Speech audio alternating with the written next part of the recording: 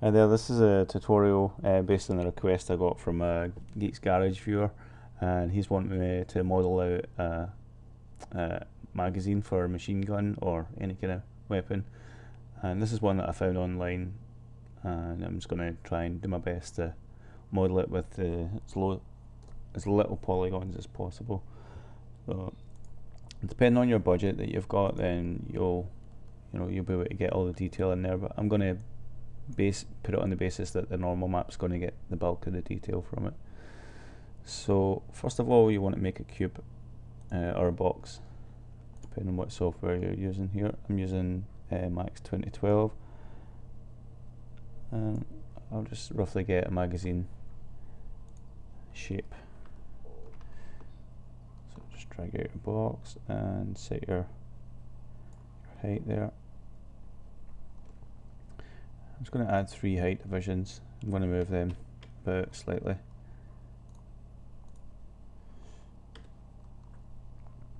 Okay, so once you've got that, add your edit poly modifier on top.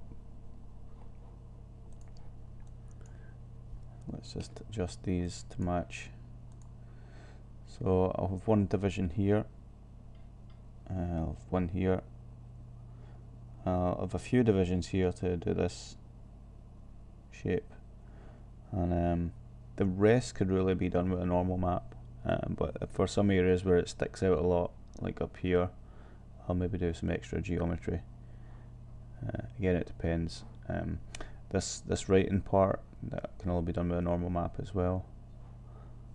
But magazines in general aren't going to be very big on screen, so you'll get away with a normal map unless you need a detail shot for a CGI scene, or if it's a collectible and you've got it in your inventory and you can zoom in and look around it, you might want to do a higher poly version for that. Okay, so let me just line these up where we need them. Put another swift loop in here.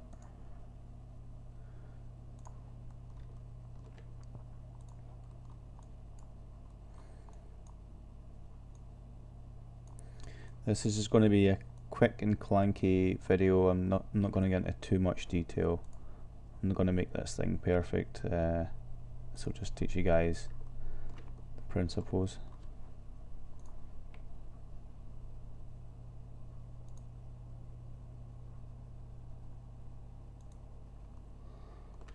Okay, I'm pressing Q here to go back to the select tool. It helps me jump out of things, especially swift loop and target weld and anything else, any other modifiers. So I'm going to choose the polygons, which is also classed as faces in some case, and I'm just going to drag through here. You notice here I've got window crossing, and if you toggle this when you select something, it has to be, in this case, it has to be inside the marquee to be selected. This is useful for kind of isolating what you want to select, or finding it just by going around it, but this method just means it has to be touching the marquee. So for example, I could select these two by crossing through them. I tend to prefer that method. It depends on what I'm selecting. So as long as I've got ignore back facing off here, then I'll select right through, and I tend to use the orthographic use for that to make sure that I'm selecting right through. If I try to select something from this, it's going to select down at an angle. Okay, so I'm just selecting these. I'm going to press the scale key, which will be your R key, and I'll just scale them up uniform, and that pushes the bottom part out.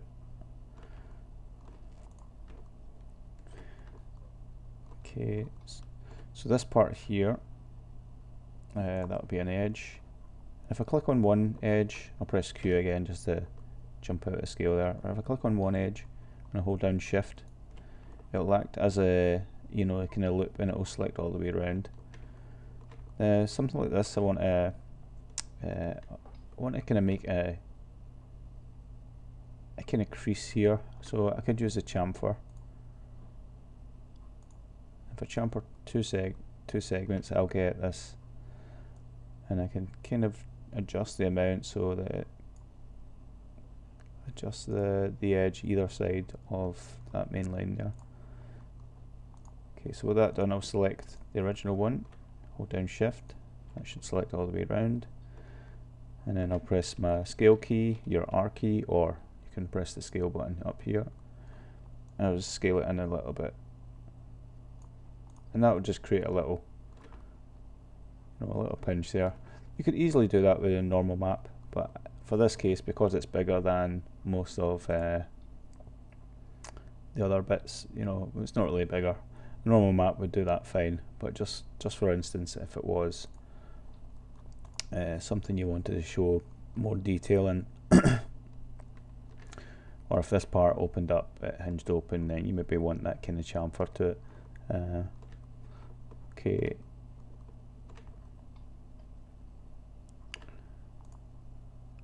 Right, so another thing we want to do is just chamfer off the sides. So I'll just choose this edge, press Q again, hold down shift, hold down control and select that side, control and shift, control and shift. And the reason I'm using control and shift is to add to the selections. So control and shift.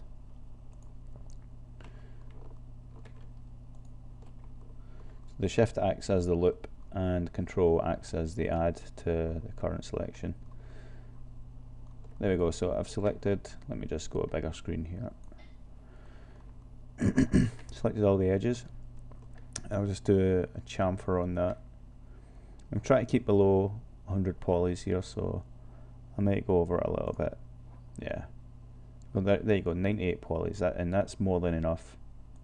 There we go, can go less there, 66. And just chamfer the edge enough to take away the harshness. Now you can see from the reference there's a little bit of geometry at the top here. You've got these two parts here that probably clip onto something, or I'm not sure if the bullet's going this way or something, but either way we'll try and copy that design. Got these extra lips here and these extra extrusions here and that there. So let's go ahead and see where we can put those. Now at the top of the model here I've got some n-gons. I've got a big n-gon here and I want to kind of split that up into polys. Same with the bottom. So let's use my cut tool. I'll cut that across there. In Max, when you've reached an edge or a vert, the little icon will change, so you can see it's a little square target. If I move to the edge, it goes to a kind of thicker horizontal line and show you on an edge, show you that you're on an edge.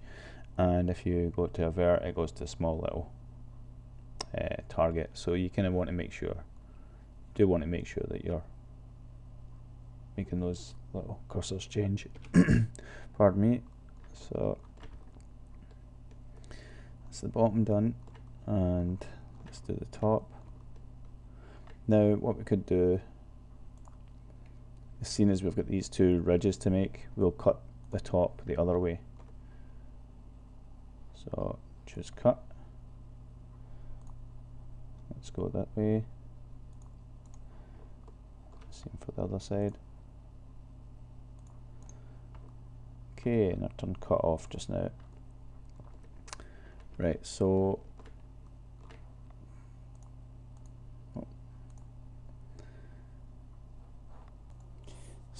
here's our reference here. I'm gonna make a little cut here. I'm going to be left with an n-gon in this side, so I'll just bring it down to a point, one of these corners. So, but first of all, actually, seeing as I'm at only 70 polys, let's go ahead and add some more swift loops. And let's put one here and one here. Okay, we're at 110 polys, so that's us. We've just stepped over budget a little bit. We're just over 100 polys. For a magazine isn't too bad. In fact, we could go much more than that. The engines will handle, you know, what you need without overdoing it. So anything less than 400 for a magazine is plenty. Okay, so I've made some cuts here, and they'll do nicely for this part, and plus they'll help for when it comes to modeling the rest of these parts.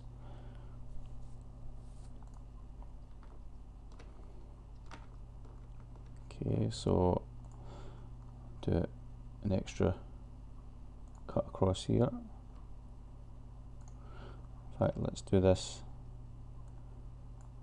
in a different view, or let's look at it top down. I'll just make sure I've got ignore back facing on here, just to be sure.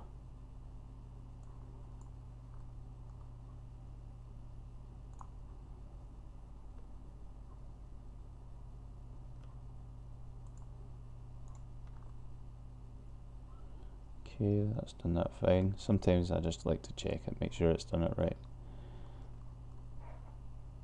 For now, let's forget about the poly count. I'm kind of making it seem like an issue because sometimes it can be, so just be wary of it. For this tutorial, it's just going to be whatever we need to get the message across. So, okay, so I've put a cut there, and you see I've cut it till it becomes a triangle here. It's better to have triangles than n-gons, because triangles ain't too bad unless you're doing some animation.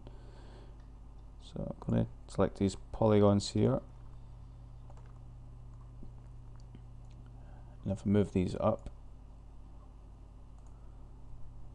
well, that's way too much, but if I extrude them up, it'd be a better idea. Just a little bit, just like the reference there. Oops. Just change this to shaded. Okay, so if I choose these two edges and just move them back,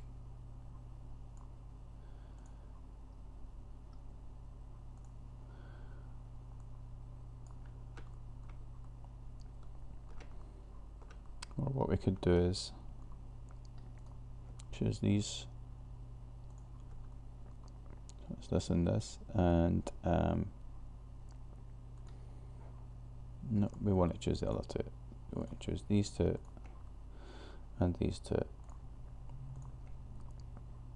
If I use connect here, I can create kind of line, a dash in between, which is ideal, and those will be selected, so I'll just move those to make more of a kind of curve, something like that.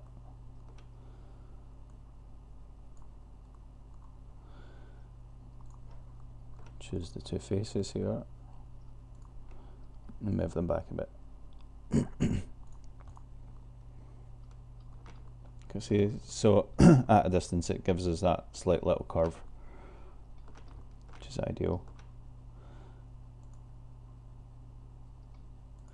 Okay, so let's create the other two parts here. Oh, you'll notice I've got this end gone here, so I better deal with that before I move on. So I'll just cut here to this corner.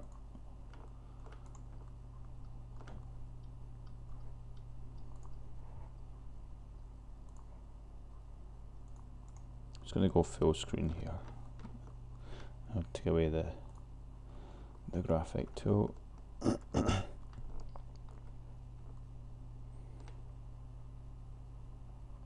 So again, I'll turn off cut, choose my edges.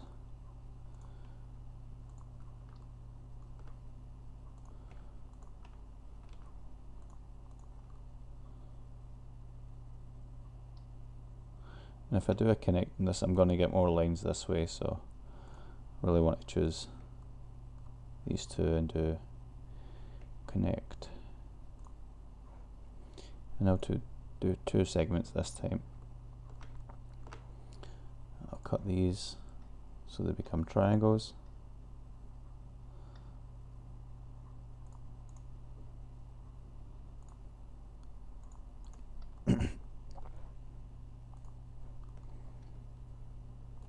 Choose these polygons here.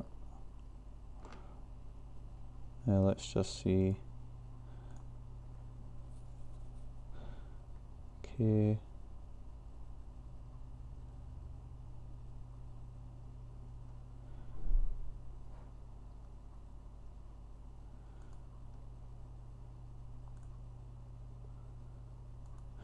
Okay, and those look closer to the edge to me, and I could do with the taking that part up with me for a little bit of chamfer. So I'll select the 2 faces and extrude.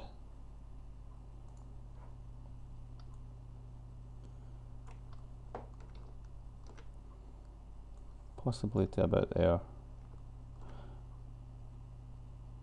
Now if I just deselect these 2 by holding down the Alt key, I can move these parts up higher. And that gives me the chamfer that I need there. So let's have another look.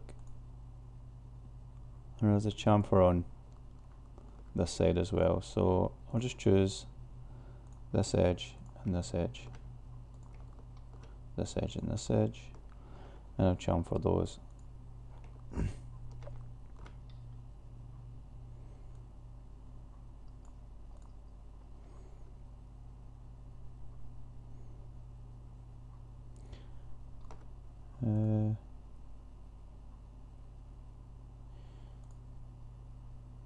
Let's go that just extra bit of detail there. I've just added an extra chamfer. Now that looks pretty good.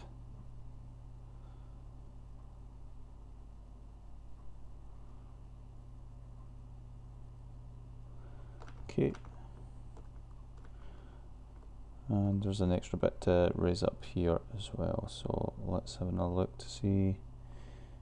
It's just in front, and I've no idea, I don't have a vertical view of this, a top down view of this, but I could put just a little bit there. So I'll just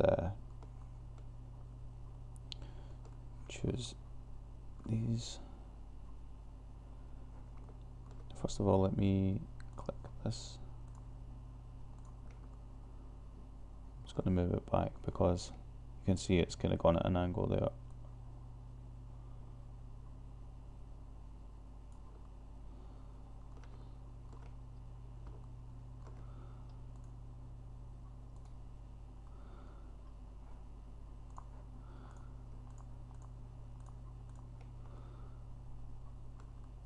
I'll choose this part and I'll extrude it up.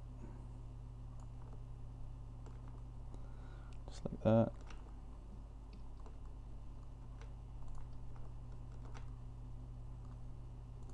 I'll choose these faces. In fact, let me just select it in an orthographic fashion. So I'll just select straight through like that. And as long as ignore back face is switched off, so let me just switch that off, then it should select the other side.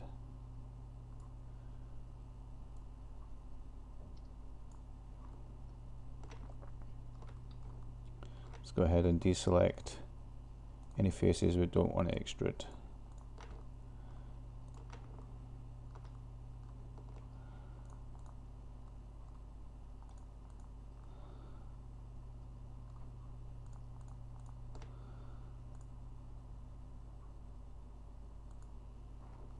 Okay, and it's a very, very slight extrusion there.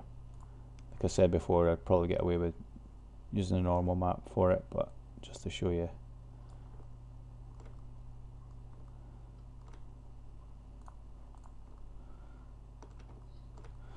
Okay, and just to round that off, let's bring these edges down a bit more.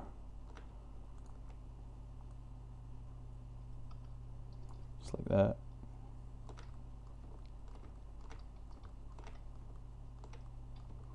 And same here, let's bring these just up a bit.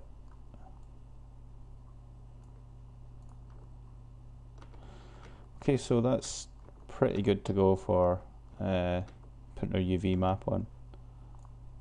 So in the next part I'll show you how to do the UV map. Cheers.